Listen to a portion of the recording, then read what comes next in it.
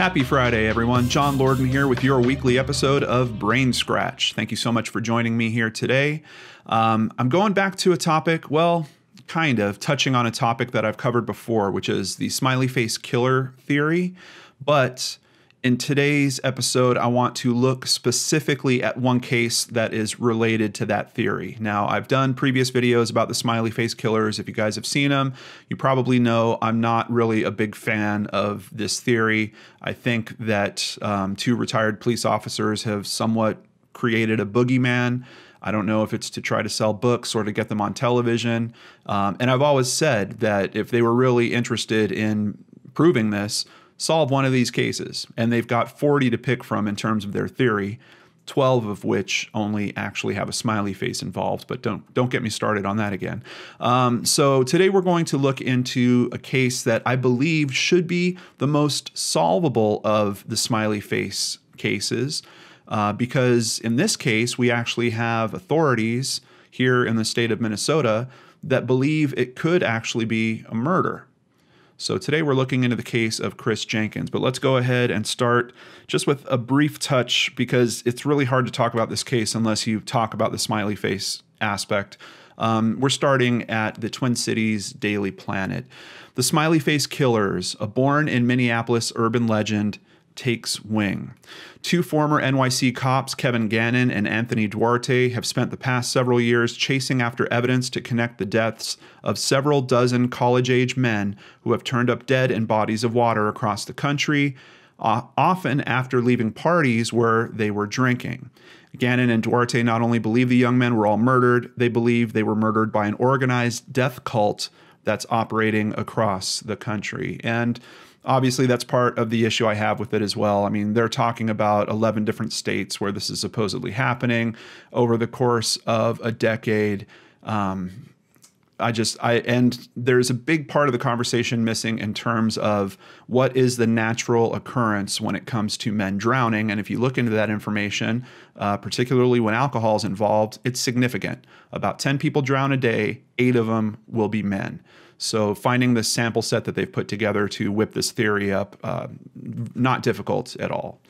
Chris Jenkins, a 21-year-old student who left a downtown bar on Halloween night 2002 and whose body was found in the river 4 months later, is who we're talking about on today's BrainScratch. And his family has been working very hard. They were kind of working against the police initially.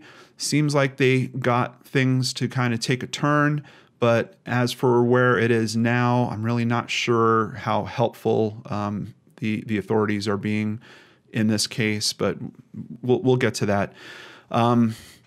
Jenkins' death was originally ruled an accident, but in 2006 that was changed to homicide, reportedly because an MPD detective had heard rumors concerning foul play in the case. So far, Jenkins' death is the only one in Gannon and Duarte's growing case file that is even classified as a homicide. So once again, obviously, if that's true, it should be the one that's closest to being solved. No one, as far as I can tell, has claimed that a smiley face turned up anywhere in conjunction with Chris Jenkins' death. So despite the fact that the two detectives have rolled it into their theory, we don't actually have a smiley face seemingly related to this case. The FBI issued this statement. Over the past several years, law enforcement and the FBI have received information about young, college-aged men who were found deceased in rivers in the Midwest.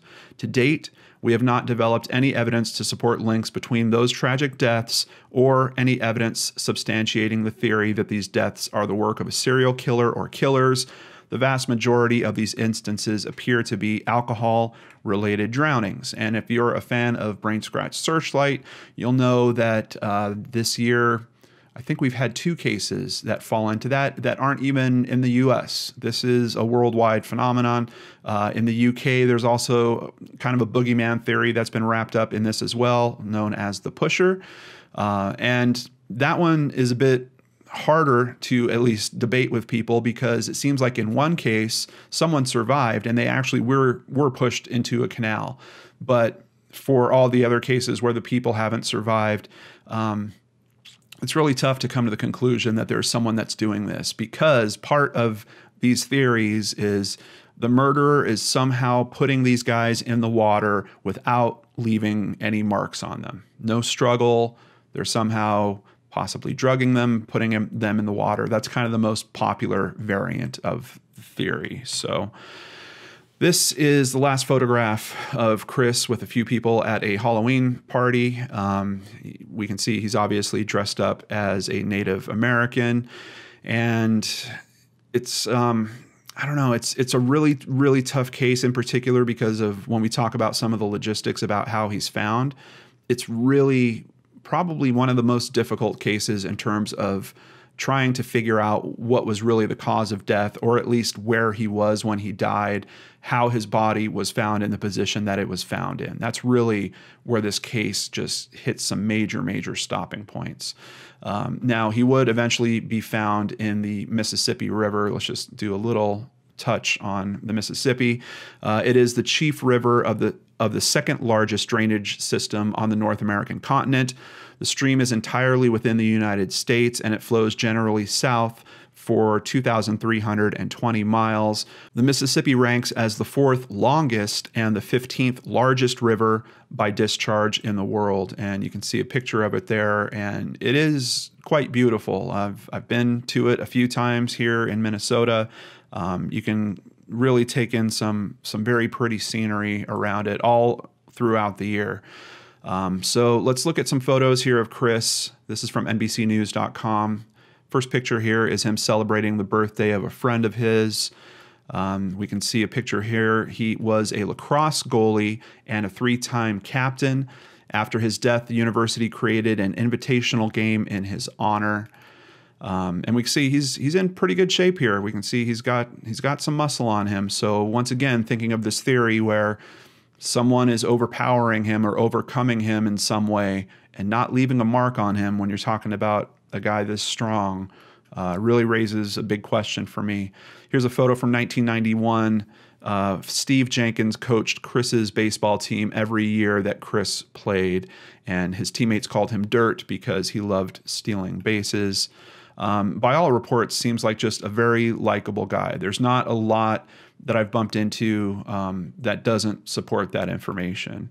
And here we have a picture of him with his mother, Jan, who has been working very hard, and both her and his father have really been contributing in terms of media. There's a few things that we'll talk about by the time I get to the end of this video, where if you want to learn more or you want to see what they have to say about this case, I'll have some links for you in the description box down below.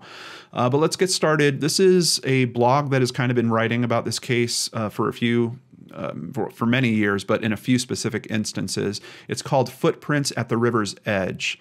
And we can see this case happens on October 31st, 2002. After a 6 p.m. keg party at his home, Chris Jenkins, his girlfriend Ashley Rice, and a few friends headed over to the Lone Tree Bar and Grill at 528 Hennepin Avenue in downtown Minneapolis. The group arrived at the bar between 10:30 and 11 p.m. and parked the car just south of the bar. Sometime around midnight, Chris Jenkins was reportedly kicked out of the bar. Now, in just about every other instance of the telling of this story, that's what you're going to hear. And there's basically a story that he spilled his drink on himself. One of the bouncers, who happens to be an off-duty police officer, saw the spill, thought he had urinated himself, and they kicked him out of the bar. However, in one of the latest pieces of media that has been created on this, and that's a TV show right here called Breaking Homicide, and the particular episode it's season 1, episode 3. It's called Secrets of the River. You can rent it on YouTube for as low as $1.99 here in the US. But on this particular episode, the research that they've done, they actually interview one of the guys that was working at the bar, and he says that Chris was not kicked out of the bar at all, that Chris came outside on his own, and someone had made a comment that it looked like he urinated himself because they saw the stain, and it seemed to kind of rattle Chris, and he walked off and around the corner, basically out of view around the block. So a little bit of a discrepancy there, but in most of the retellings of this story, you're going to hear that he actually got ejected from the bar and that he did not have his jacket, his wallet, his cell phone. So witnesses said the head of Lone Tree Security instructed staff not to allow Chris back into the bar despite the 20-degree weather outside. Wearing only his American Indian costume, a brown nylon shirt and pants, slip-on shoes, and a headband with a red feather, he was put out on the street. He did not have a coat, and his wallet, cell phone, and keys were inside with his friends. Now, I have bumped into information that supports that his wallet was indeed inside. I think his girlfriend had it in her purse. I believe she also had his cell phone, or another friend had his cell phone, because his outfit didn't have any pockets. I'm not sure about the keys. I don't have a lot of information about where his keys were, but he essentially lived just across a bridge. He could have likely walked home. But why would he leave all that stuff behind? It's certainly a question. Of course, if he was kicked out and they weren't going to let him back in, perhaps he had no choice, but wouldn't he possibly hang around outside, wait for one of his friends to figure out, hey, where's Chris? Someone go out front and try to find him. He was there with, I believe in the car there was at least 4 people, possibly 5 people in the vehicle. So, and it was a girlfriend, his girlfriend was one of them, and then another couple that they were friends with. So you would think that there's a lot of people that should care enough about this guy that they would go outside and notice that he's been missing and possibly try to find him. However, that would be the last time he was seen alive. After little progress was made by local authorities in finding their son, Jan and Steve Jenkins decided to take matters into their own hands. A possible tip indicated that Chris may have been spotted walking north across the Hennepin Avenue Bridge over the Mississippi River. And that would make sense if he was heading home. That's basically the direction he should be going. There's a few bridges that he could use. There might be other bridges that are kind of more lined up with where his home is, but that's a main bridge. Certainly a possibility that he could have made that walk on that bridge. However, quote, there were 2 surveillance cameras on the Federal Reserve Bank pointing to the Hennepin Avenue Bridge, says Jan. We have written documentation from the supervisor that more than one person viewed the tapes from both cameras late on the 31st and early on November 1st.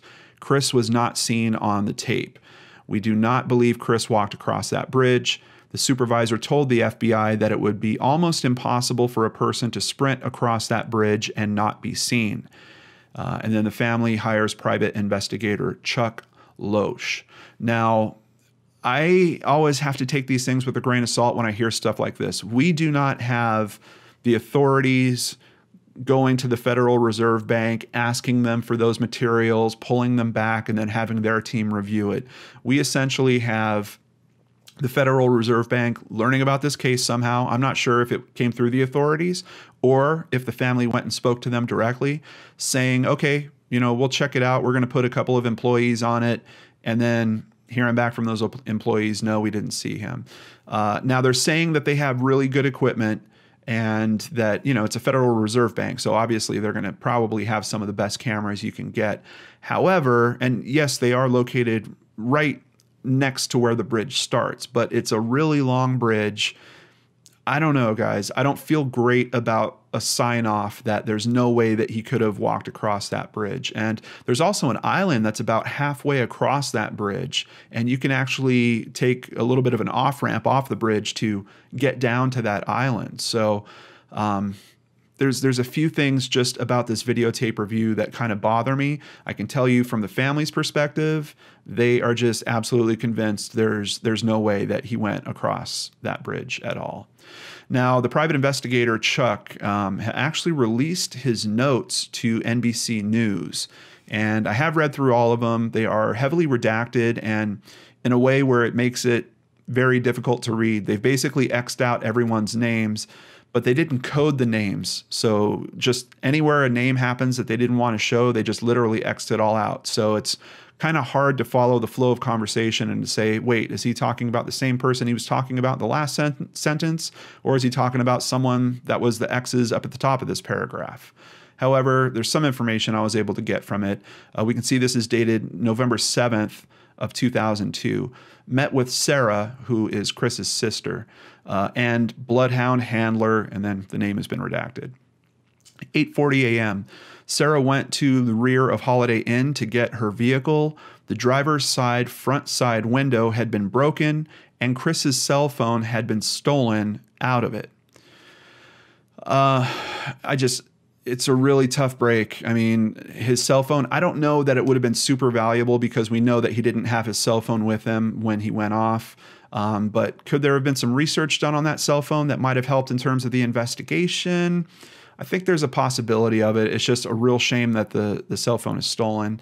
Of course, there are always the records to look to as well, just to see who he was communicating with that day. Is it possible that he was going to meet up with someone, which is a possibility that I actually bumped into thanks to the investigator's notes here that, quite honestly, no one else talks about. So let's just take a minute to cover that. Based on what I'm seeing from this investigator's notes, Chris certainly enjoyed drinking, but also on occasion enjoyed smoking marijuana. And there are particular notes in here from a friend of his where it seems like Chris may have been trying to meet up with someone to get some pot on this night. So I don't know if that's tied to this case at all. I have seen that mentioned nowhere except for in the investigator notes here. So none of the other coverage that I've seen has anyone even, checked that out, gone down that rabbit hole. But I just wanted to mention it because when you're thinking about him being outside, even if he's leaving on his own, and then he just goes down the street, leaving his wallet, his cell phone behind. Now, it doesn't make a lot of sense if he left his wallet behind because you're thinking he's probably going to need money, but maybe he thinks that his dealer is going to be able to front him for it or something. I don't know. But it does seem like he was intending on coming back if he left those items back at the bar. So the thought that maybe he was going to meet up with someone that was local to that area to potentially get some marijuana, I think we do have to kind of keep that in mind as we roll forward on this. So back to November 7th of 2002, at 9 a.m., a search was initiated starting in front of the Lone Tree Bar utilizing the Bloodhound. A no-hit was assumed at that starting point. We continued the search directly in front of Times Square Pizza and Subs. The Bloodhound seemed to pick up a scent, which subsequently brought all of us into the indoor parking facility immediately north of Times Square. The dog circled the rather small main floor of the parking facility, then went down a ramp into the lower level. The Bloodhound went to stall number 90, then 89, and had what its handler stated as a solid hit. So this is something you will certainly hear about in a lot of reviews of this story. And that's not the only one. There was 2 bloodhounds that basically did this same thing, went to the same location. The fact that they're picking up his trail in front of the Times Square Pizza and Subs is a bit interesting because according to people that the investigator spoke to, there was some kind of jumping that happened that night where it looked like 10 men attacked someone. So I think they're trying to piece together, could that have possibly been Chris that was attacked, and was he taken from that position? But as we're going to find out when his body is discovered, there's no marks of any trauma to him. So it's practically impossible that it was him that was being jumped at that particular time. We crossed Hennepin and proceeded to walk towards the Hennepin Avenue Bridge. Beneath the north end of the Hennepin Avenue Bridge, the Bloodhound went to and into the river directly below the bridge. The handler felt that might indicate another hit. We walked north on the river's edge, which proved unremarkable except for bedding and clothing located underneath the grain belt sign just past the west side of the bridge. So I know I'm giving you guys all these locations and they're not probably making a lot of sense. Let's take a look here. So this is the Hennepin Bridge. Here we can see the Mississippi River running down here. And the bar, looks like I lost my marker for it, but the bar is about 5 blocks away from the bridge. So I'd say it's somewhere around here. Now they're saying that he walked, actually it would be a little further back because they're saying he made a left on 5th. So here's Hennepin and 5th.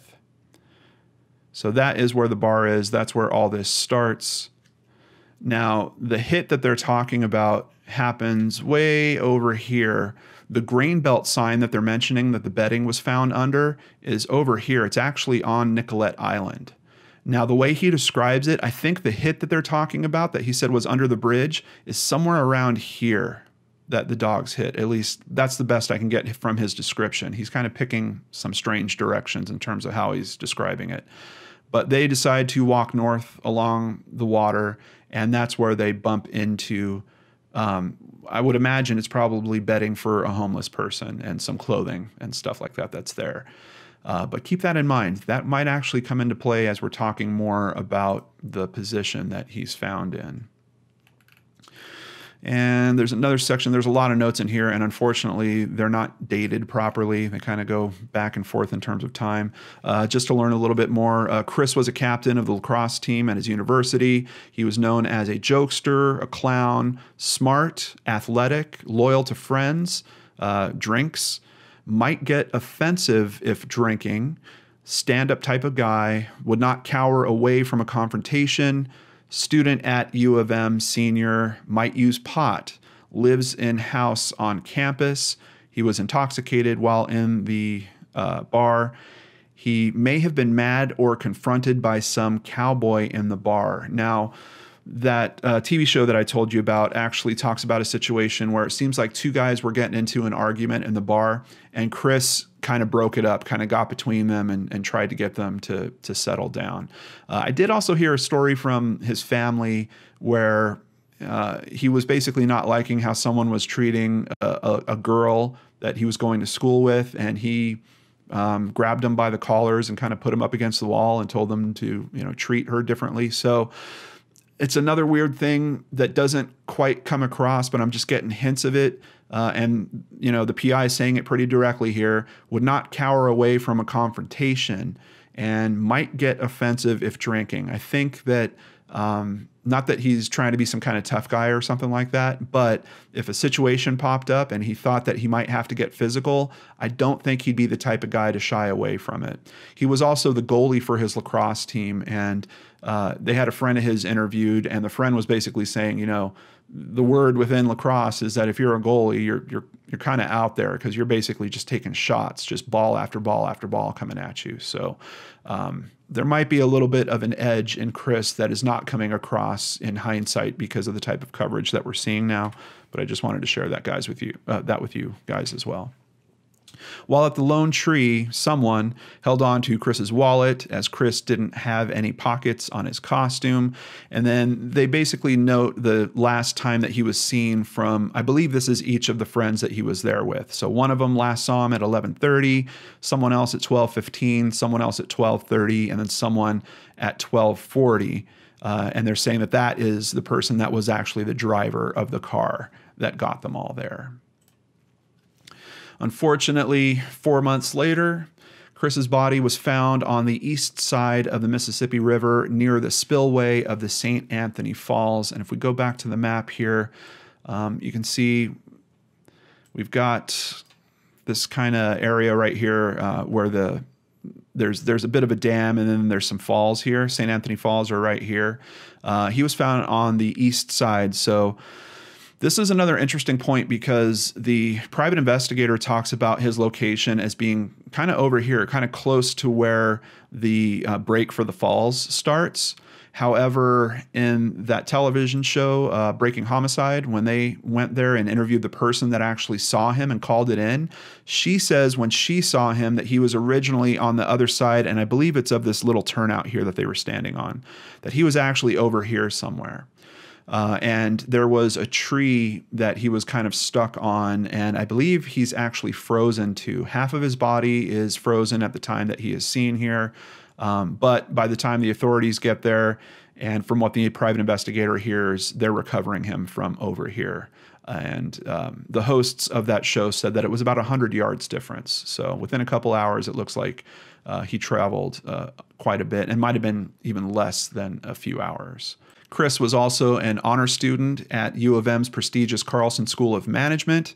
He was gearing up to graduate and he had job interviews lined up. He was happy, easygoing, and he had plans for the future. The medical examiner initially ruled the death an accidental drowning. And they're basically saying this because it seems like one of the assumptions that the investigators took right off the bat was there some possibility that Chris had ended his own life? And it doesn't seem like it. We see what appears to be a bright future. He's going out with friends. None of his friends are noting that there's any kind of emotional issues or anything like that going on. The Jenkins family consulted with global experts in water rescue and recovery and renowned forensic pathologist Dr. Michael Baden. Due to a natural reaction to try to swim, most drowning victims are found face down, arms out toward their sides, clothing disheveled, and one or both of their shoes missing. Chris was found on his back with his arms crossed in front. His shirt was still tucked into its drawstring pants. He was also still wearing both oversized slip-on shoes, a necklace, and a ring on each hand. Now, how his hands were crossed really varies depending on who you have demonstrating it. A lot of people are saying it was almost like an Egyptian mummy, like they're crossed near up here. But I've seen enough photos that they are crossed, not crossed, I wouldn't say crossed. His hands seem like they're right next to each other, close to his chest and low.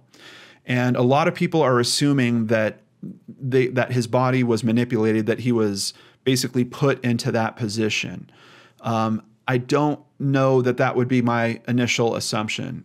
What it looks like to me, keeping in mind he's out there in 20-degree weather, is he might be trying to keep himself warm. It seems like the most natural position. I know in previous videos I've talked about that if I was in a freezing situation, the first thing I'm going to do is probably, roll my hands into my t-shirt and try to keep them warm. And my hands go right to the position, basically, that his hands were found in.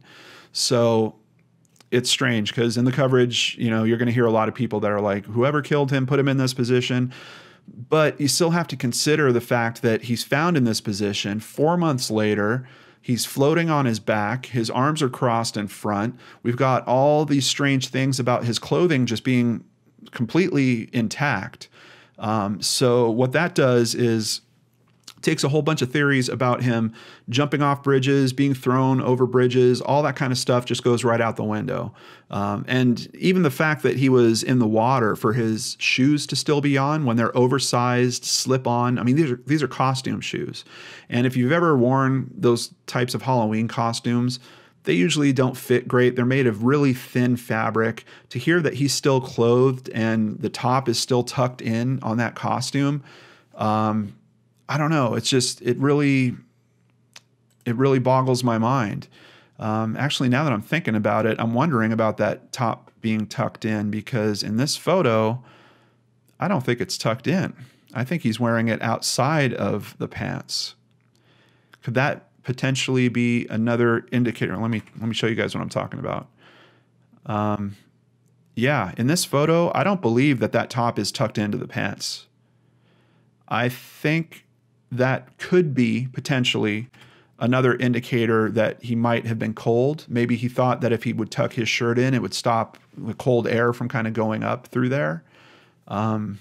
Yeah, very, very strange. But obviously with the shoes, with the fact that there was no injuries found, him taking the type of fall that they're suggesting from the Hennepin Bridge, just not likely at all.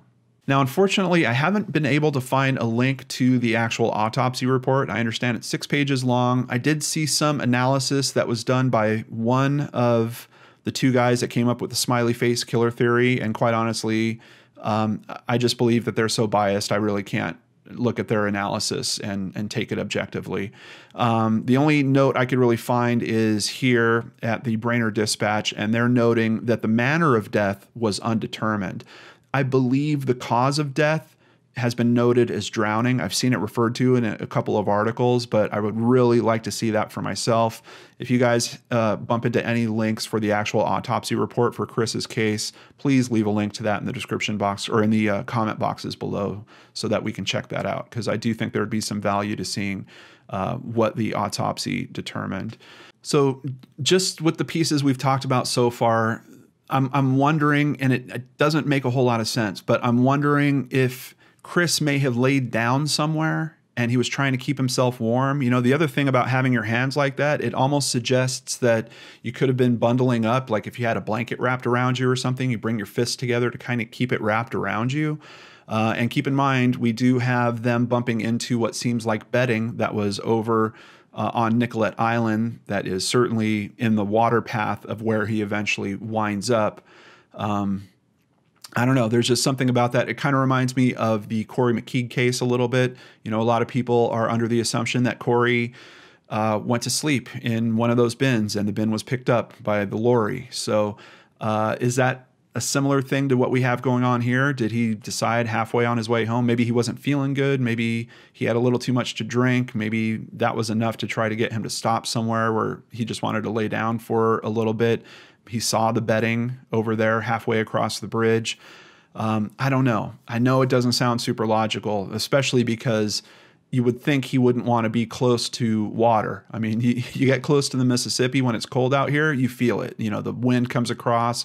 Basically, it's like a giant air conditioner, and just it gets frigid. It gets really, really cold there. So I don't know, guys. I'm not saying that that's really what's going on here. I'm just telling you guys that's where my brain is when I'm hearing these pieces and looking at this case in this way. Over at nprnews.org, Minneapolis police apologize, say student's death a homicide, and this was November 21st, 2006. Minneapolis Police Chief Dolan is quoted here. "We made an assumption, and because of that assumption, we probably caused pain. Well, I know we caused pain in the Jenkins family.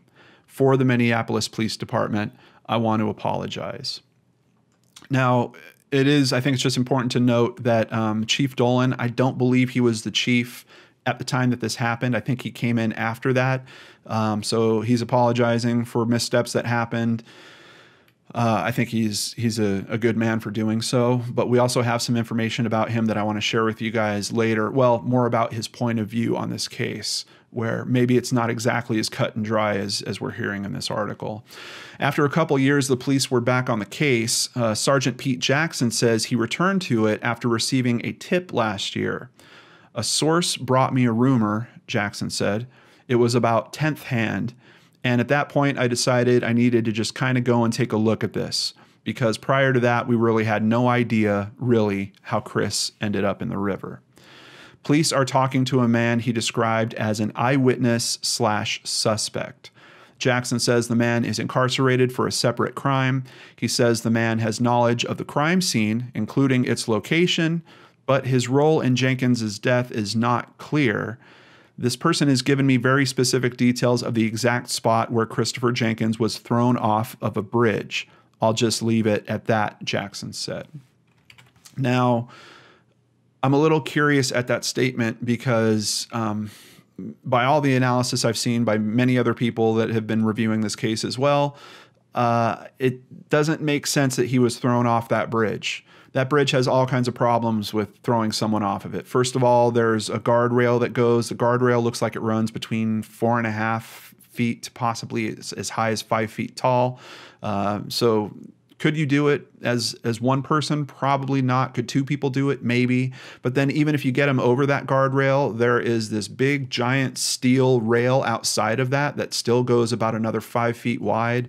And if someone did, even if you could get them up over the guardrail and they would tumble off of that secondary railing, I'm pretty sure they would injure themselves in some way. You'd probably notice something on their body. Then you've got the fall all the way to the water. I'm sure their clothing's going to become disheveled. Their shoes are probably going to come off. The necklace would, at least you would think, possibly get damaged or come off. So I don't know why hearing details of him being thrown off a bridge would necessarily change the police's perspective on this. I would like to think there were other details that were given to them by this person that might have helped them with that decision. And once again, thanks to the TV show Breaking Homicide, which just aired this year about this case, we know who they're talking about. They're talking about a man, I have an article here at the Dispatch. A man accused of murder said he killed a suburban Minneapolis man in self-defense after a night of drinking and arguing. Jeremy Alford, 22, was charged with the November 3rd slaying of his former roommate, Douglas Miller. So Jeremy Alford is supposedly this source for this information. Let's go ahead and continue here so we can get a little bit of an idea about what type of crime he did. Yeah, I feel bad about it, Jeremy Alford told the Gazette in a jailhouse interview.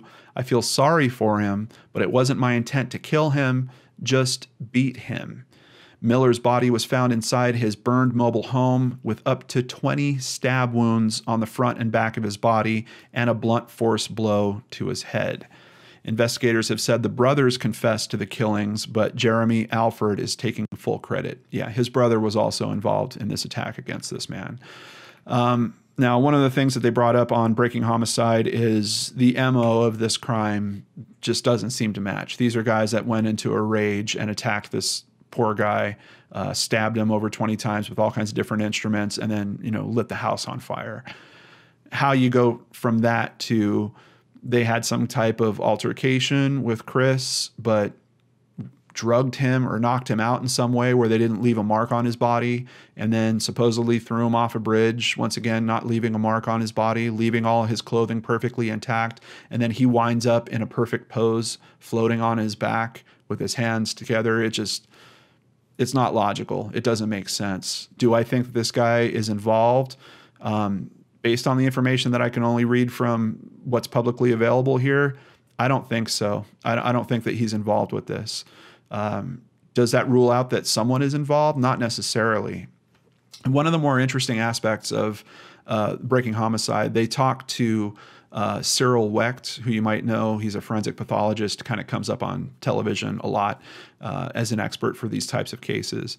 And he raised the point that you could potentially have someone struck in the head, particularly if they have thick hair, and it doesn't actually leave a mark, but it's still enough of a blow to knock them out. Do we have something like that potentially going on here? Possibly. But if that's possible, if you could strike someone on the head in that way, isn't it also possible that there could be a natural accident, that there could have been a slip and he hit his head like that?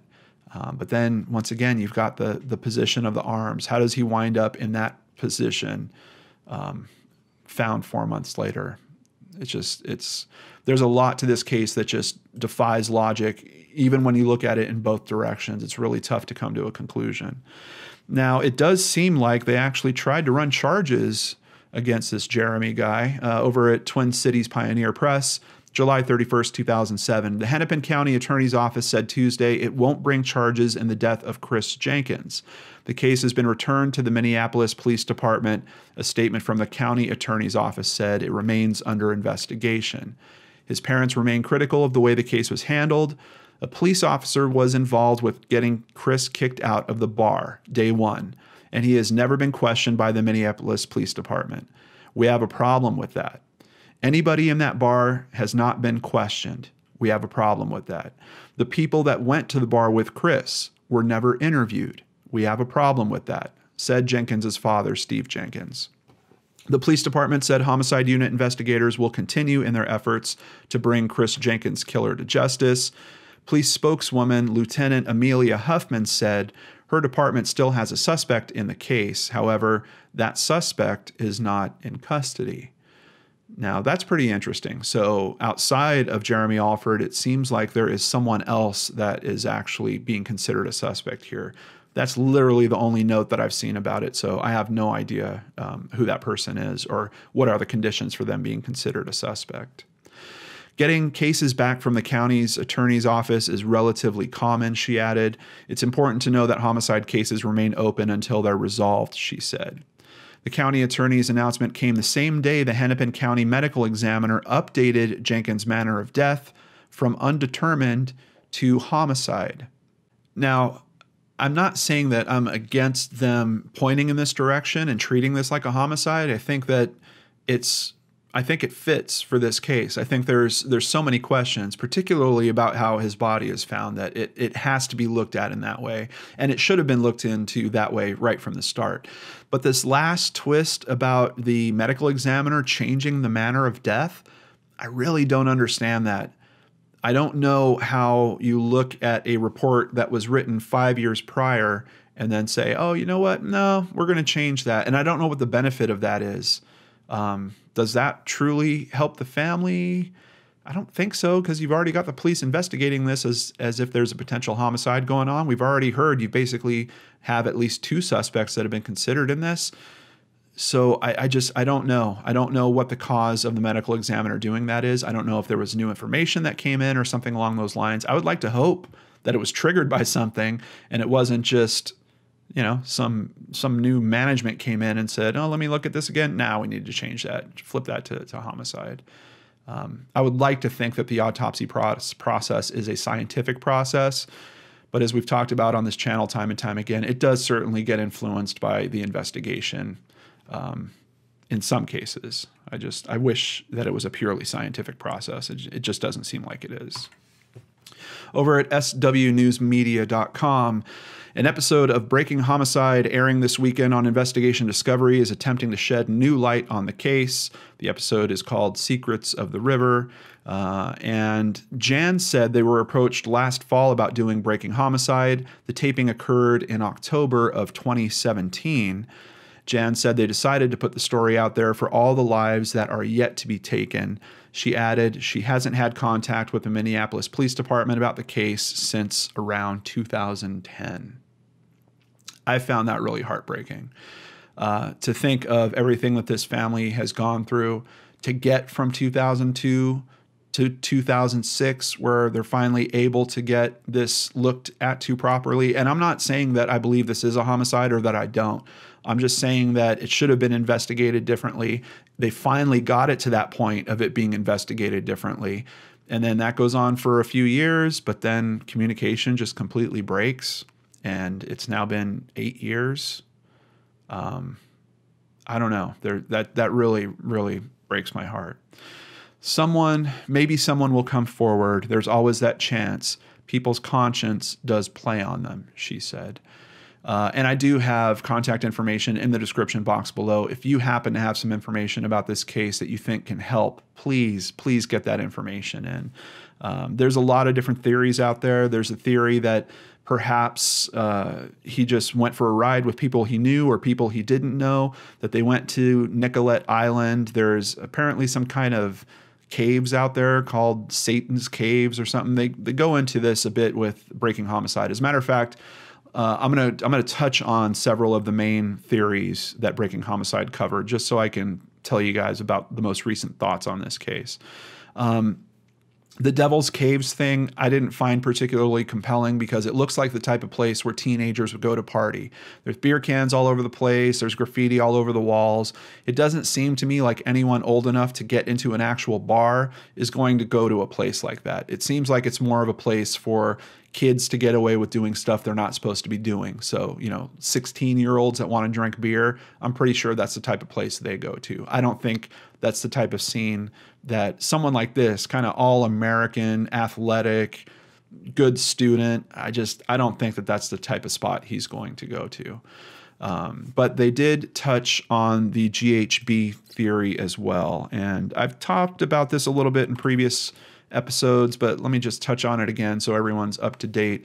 GHB is a naturally occurring neurotransmitter and a psychoactive drug. And that's really important to remember, is that it does naturally occur in your body. There are so many cases where I see people will read an autopsy report and they're like, oh my God, look, there's a GHB level. In most cases, there should be. It naturally occurs in our body, and the amount can actually increase as we decompose. GHB is also produced as a result of fermentation. So obviously, once we start decomposing, there could be more GHB that's created. The only common medical use for GHB today is in the treatment of narcolepsy and, more rarely, alcoholism. For recreational use, GHB is a central nervous system depressant used as an intoxicant. At higher doses, GHB may induce nausea, dizziness, drowsiness, agitation, visual disturbances, depressed breathing, amnesia, unconsciousness, and death. The effects of GHB can last from 1.5 to 4 hours or longer if large doses have been consumed. Consuming GHB with alcohol can cause respiratory arrest and vomiting in combination with unrousable sleep, which is a potentially lethal combination. In terms of party use, GHB has been used as a club drug, apparently starting in the 1990s. Slang terms are liquid ecstasy, lollipops, liquid X, or liquid E. But by 2009, this use has diminished, and the downward trend is still apparent in 2012. They believe that might be possibly due to people having bad experiences with it, because it's kind of hard to take the perfect amount for having a good experience with it. Used as a date rape drug, GHB became known to the general public as a date rape drug by the late 1990s. It's colorless and odorless and has been described as very easy to add to drinks. However, a 2006 study suggested there was no evidence to suggest widespread date rape drug use in the UK, and less than 2% of cases involved GHB. A survey in the Netherlands published in 2010 found that the proportion of drug-related rape where GHB was used appeared to be greatly overestimated by the media. And I can tell you guys, just being in this type of work that I'm in, GHB comes up as the answer to all kinds of these mysteries. And as a matter of fact, it's a big component to the Smiley face killer mystery. I believe that the two detectives that created that theory think that GHB is the answer because you're finding all these people that don't have any marks on them. So it's obvious that they've been drugged in some way. Now, they did find a GHB level for Chris. Dr. Cyril Wecht on the Breaking Homicide show addressed that. He said that for the amount that he saw, he did not believe that it was GHB that was given to Chris, that was a naturally occurring amount that was found in his body. I have no idea if it could have dissipated. I mean, we're talking 4 months later, but also keep in mind, Chris's body was pretty well preserved. It seems like he must have died somewhere very close to where he was able to get frosted over very quickly. Because I've seen a lot of photos doing this type of work, and I can tell you he did not look like he was out there for 4 months, even in the water for 4 months. He really looked like he was frozen somewhere. And we know that at least half of his body was frozen at the time they found him. So I think it's pretty likely that there's a good chance he was frozen somewhere. Might also explain why they weren't able to find him. Right around that time of year, late October to early November, that's when we usually kind of get our first big snow. Now, this year's kind of weird. We've already had one just about a week ago. But that first big snow, usually it's not like everything gets frozen. The ground doesn't get frozen. The snow doesn't even stick around. I think it snowed for like probably 6 or 7 hours last weekend. And within 2 hours of it stopping, everything had pretty much melted off. So I don't think that the lake or the Mississippi would have been completely frozen over at that point. I have heard people say that in 1999 in particular, I think there was a really crazy storm that happened out here and things got particularly cold. But just based on my few years of being out here, that time of year, yeah, you're starting to get a little snowfall, but it's not like everything's freezing over.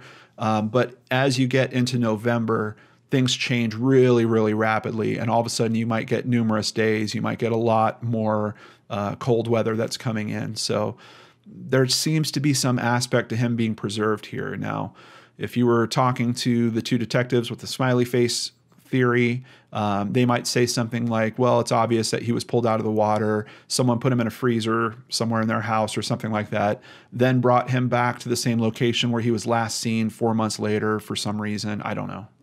It's not super logical to me that he would have been removed, taken to some other place, hidden for that long for some reason, and then returned to that particular area. I don't know what the benefit of it would be.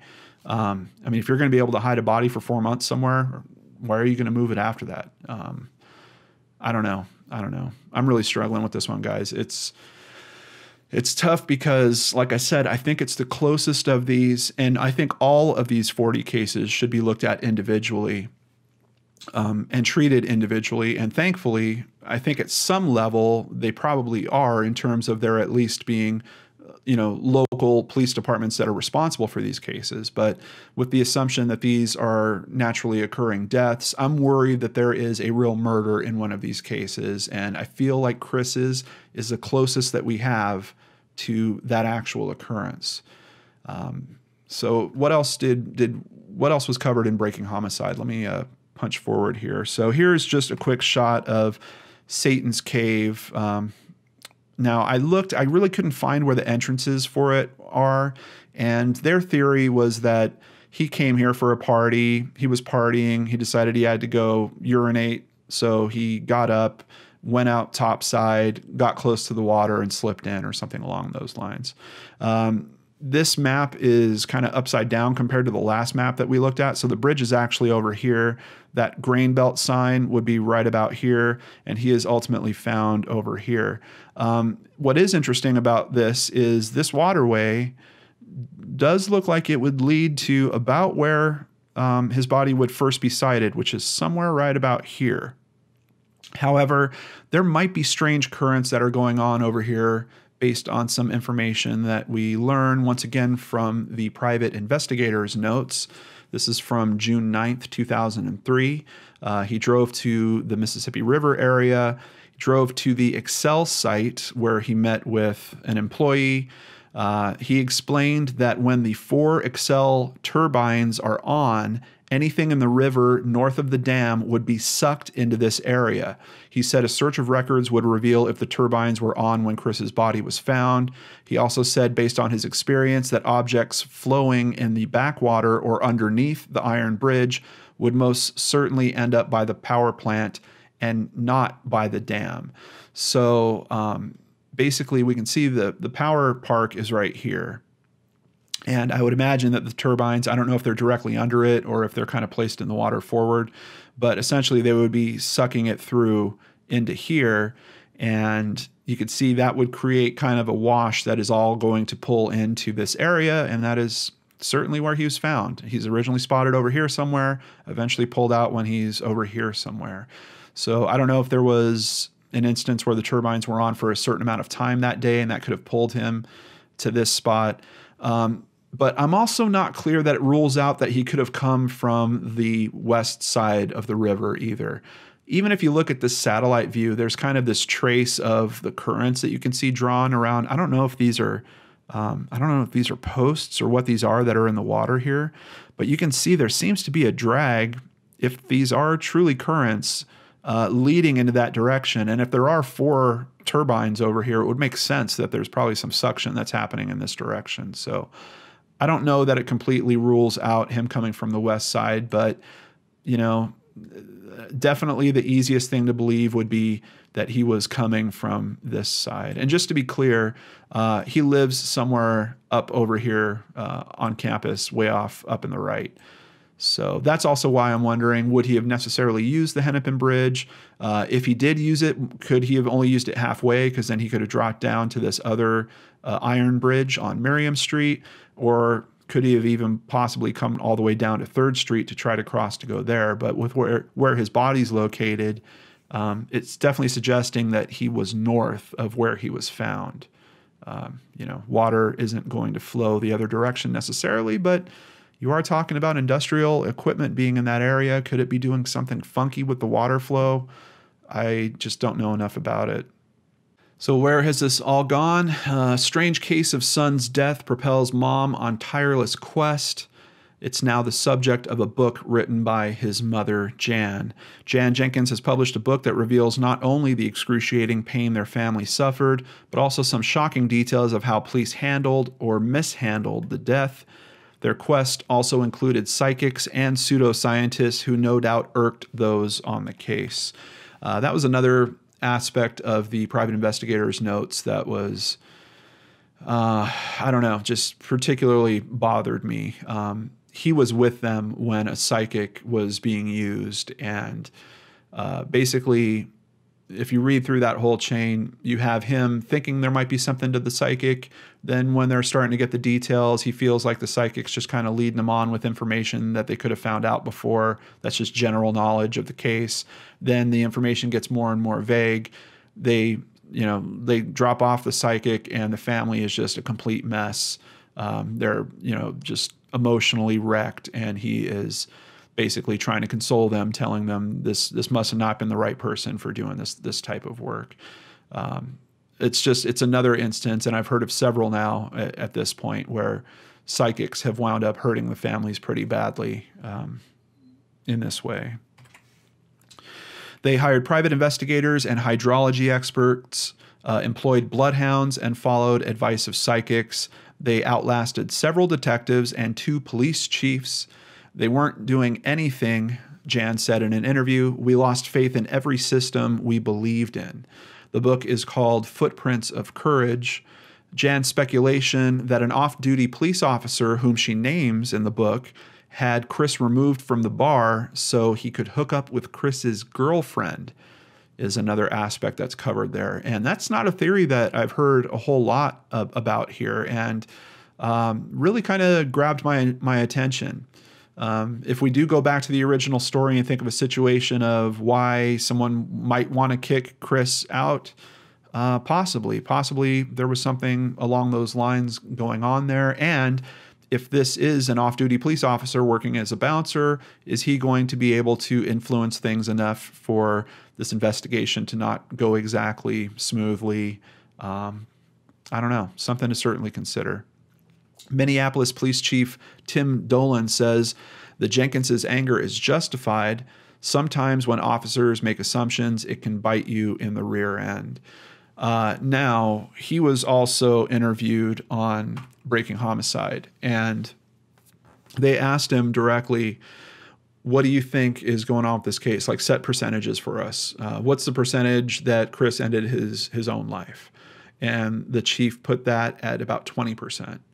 He said, okay, well, what's the percentage that this is homicide? The chief said 50%, and then he left 30% for accidental. So it's a little strange to me to know that they came from, what happened in 2006 and 2007, where it looks like they were trying to charge someone specifically for this. But then to hear the police chief interviewed, and I believe he was interviewed just last year, and he's saying, 50% chance that this is homicide. I don't know. It really kind of struck me because I was already unsure. And even the 2 hosts of the show, they're pretty much at odds. One of them thinks it's homicide. One of them thinks it's an accident.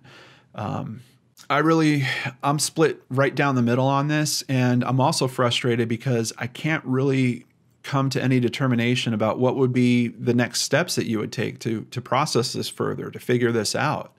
I wish that we had some information about the lividity on his body, basically the blood pooling, because that could help us understand. If the lividity was all on his back, then my theory that he was laying down somewhere when he died would make sense. And then he had to have possibly become frozen enough, or possibly entered rigor mortis, then went into the water, then the water froze over while he was still in rigor. Because part of the problem is his body, if it was really being moved by the current, especially something like the Mississippi River, there should have been something shown in terms of the clothing being moved or one of his limbs. For his hands to remain in that position just really, really doesn't make sense.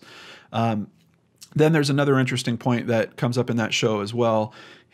In one of his hands, there were hair fibers that were found, and apparently they were DNA tested. I can't find really solid news information on this, so I wasn't sure really how in-depth to cover it with you guys, but they did cover it in the show as well.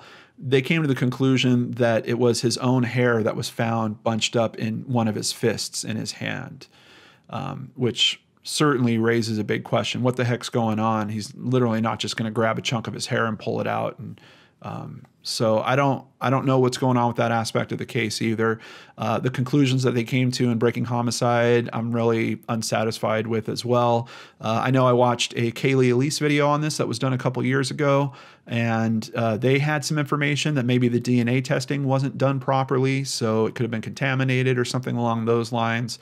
I didn't run into enough what I would consider solid information to report it to you guys. So, but I did want to let you know about that aspect, that apparently some hair is found in his hand. I still can't tell you conclusively if it is his actual hair or not, except that it does seem that a DNA test was run on it that did say that it was his actual hair. But how would that have happened? I really have no idea. And let's just finish this up with some quotes from an unnamed officer. Families are psychologically prone to believe a loved one is the victim of foul play rather than an accident, said one officer who worked on the case. Do you now think Chris was murdered? I asked the officer, who replied, I just don't know. And I think I'm with him. I really don't know either. I was hoping to get to the end of this video and to kind of have things I could point to and say, okay, look, this, and this, and this. Yes, this is certainly a homicide. They need to investigate this. But I'm kind of stuck at the same point that I was at the beginning of this. When you know the basics of this case, the big question comes down to, how is his body found in that position? Why is there hair in his hand? Why is all the clothing still intact? Why are both of his shoes on? I mean, practically nothing's missing from what we see in the picture of him at the party. How does that happen?